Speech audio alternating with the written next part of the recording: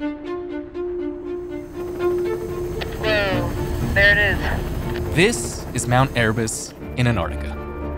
There is hot magma right pretty much beneath our feet. The southernmost active volcano in the world. So it's this pretty hulking mass of a volcano. It just makes you get a sense of how small you are in the grand scheme of things. It's the most extreme Antarctic extreme.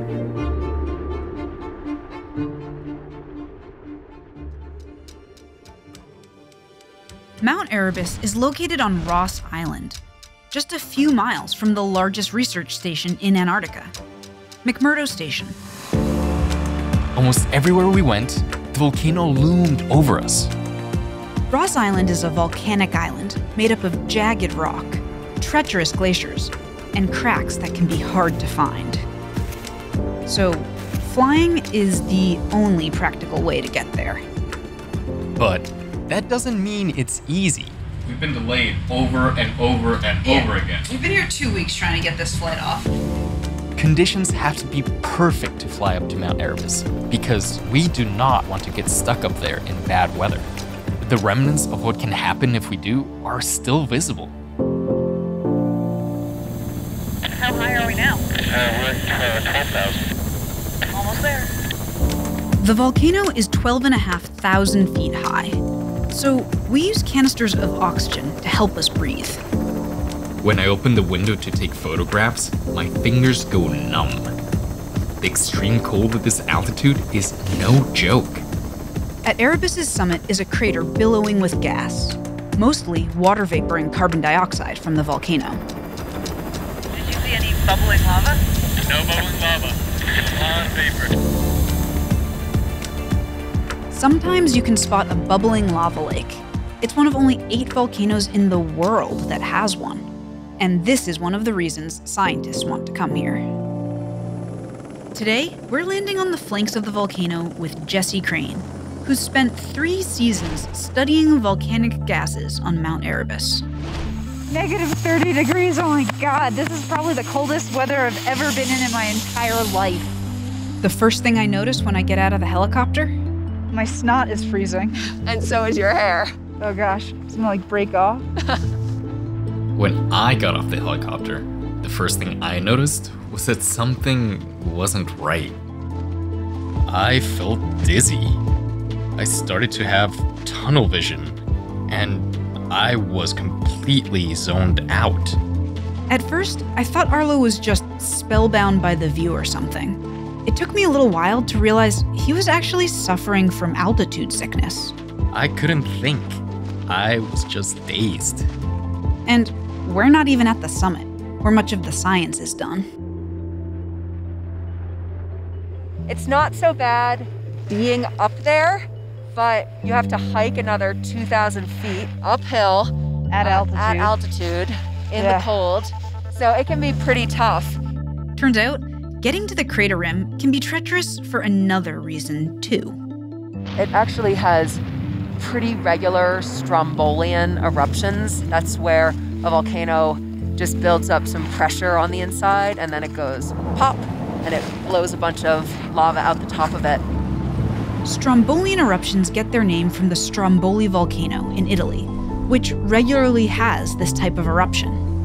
They're relatively small eruptions and release the pressure from inside the volcano. But these small eruptions are also what keeps McMurdo safe, since pressure is released in small spurts instead of big disasters. It's not building up a ton of pressure, so it's not like Mount St. Helens. It's just off-gassing a little bit at a time.